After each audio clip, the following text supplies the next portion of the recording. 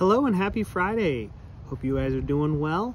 Welcome to the channel, Fridays with Brandon. Today is episode number 96 of Fluke Fridays. And what we're going to talk about is, again, not a Fluke product today, but actually an AmPro product. It's one that I don't get asked about very often, but I thought that it's unique and maybe we can talk about it. It is actually a milliohm meter. So if you need to test low resistance and don't need to micro ohm meter, this might be the tool for you because it's a lot less expensive than micro ohm meters on the market, and it might be able to test that lower resistance that you might need. And it could be for testing windings, comparing the resistance from phase to phase in windings, or you could be looking at bonded connections, different things where you might want a really low resistance. So this specific meter, I'll see if I can pull up the specs for you, kind of show you those, but I think it goes down to 100 micro ohms is the lowest resolution it has. So let's jump into it.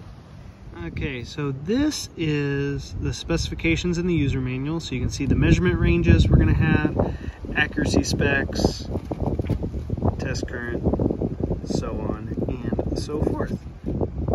So you've got that, and I will show, I might show another image later, but this is kind of an image of how we're going to set this thing up.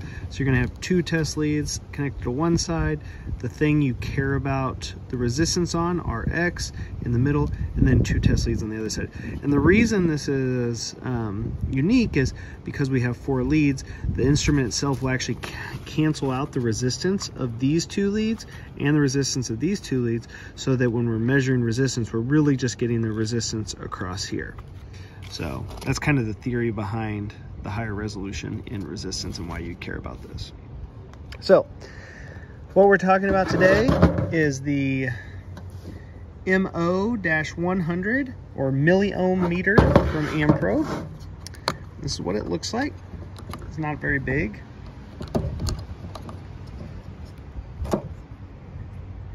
And it's got a bunch of instructions right here. Again, same diagram on how to do the 4-wire test and kind of show you what the instrument looks like. So when you go through this, the first time you turn it on, it'll show you how to test and make sure that the fuse is working and what you're supposed to do. So you'll take the test leads that come with it, and you will connect them color-coded into these different spots.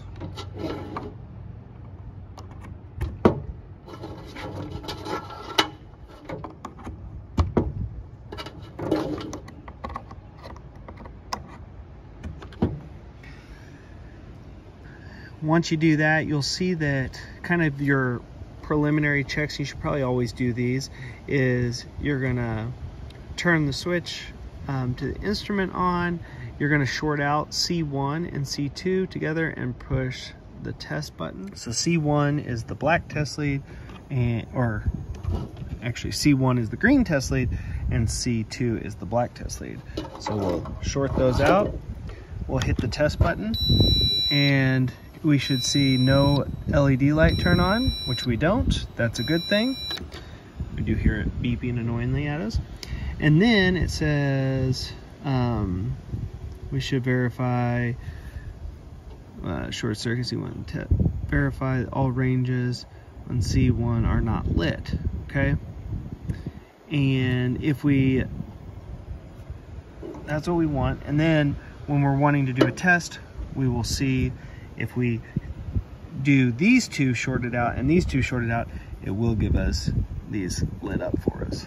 So I've got the red and green shorted and the black and blue shorted. And when I hit test, you'll see they both have continuity. So we're good to go. And we could test it in every range. Okay. So that's what we would expect. And then at that point, you would hook them up with a resistor in the middle, and you will just get the resistance of that there in the middle. And it can do very low resistance. I don't know how much you guys are gonna be excited about this tool or not, but I thought it's a tool that I do get asked about from time to time, and that it's worth having a video out there. So if you're looking at the MO-100, that's kind of what it looks like. You can download the user manual online at amprobe.com if you want to just get all the specifications and how to use it beforehand, before you can potentially buy it. And yeah, I think that's it. Have a great weekend and take care.